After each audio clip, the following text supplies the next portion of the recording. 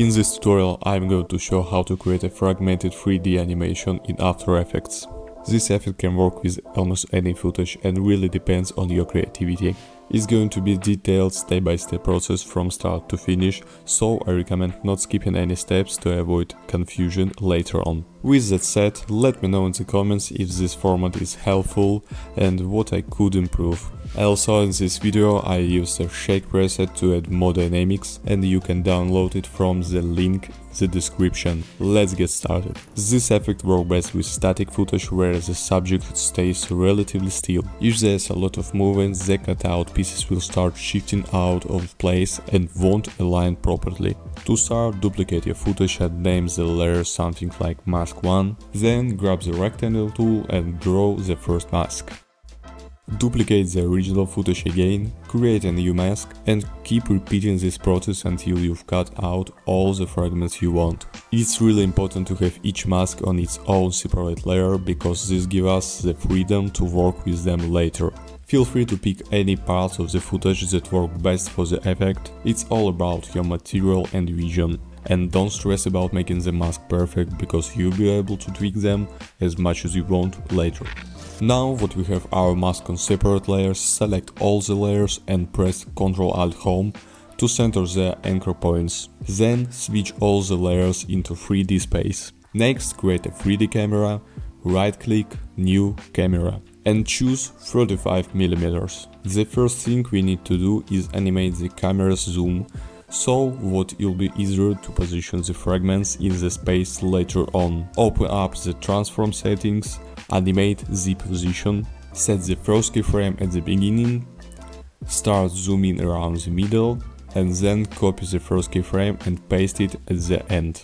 To make the motion look smooth, select the keyframes, press F9 and then open the speed graph to adjust the curve, something like this. Now we can start positioning the fragments.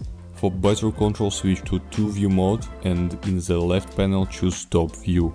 This makes it too much easier to adjust how far each fragment is from the camera. Drag the layers in 3D space, placing some closer to camera and others farther away. You can also duplicate some fragments and spread them around in different areas to add more depth and complexity. This is the stage where you can really experiment to create something unique and visually interesting.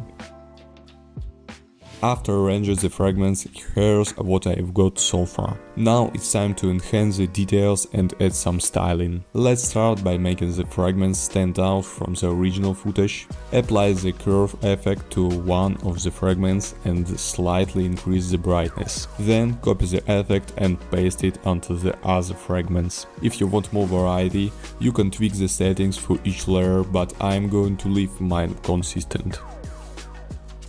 Next, let's soften the edges for the fragments. Double tap M button to open the mask properties and set the feather to around 5 to get rid of harsh lines. Now create an adjustment layer, apply the add grain effect and set the viewing mode to final output. Choose a preset you like and adjust the intensity to your preference. After that, add the curve effect again to boost the contrast just a bit. The final effect to add is posterize time. I usually set it to half the frame rate of my composition. If my comp is 24 frames, I set it to 12. This gives the animation a stylized, choppy vibe. For the finishing touch, let's add some camera shake. I am using my shake preset pack, which you can grab from the link in the description. For this project I'm going with camera shake light. It adds movement without being too much. Once applied, you can fine-tune the shake settings inside the composition to make it fit perfectly. If this tutorial was helpful for you, please let me know in the comments. I'd love to hear your feedback, and your support gives me the motivation to create even more tutorials like this. See you in the next video, take care.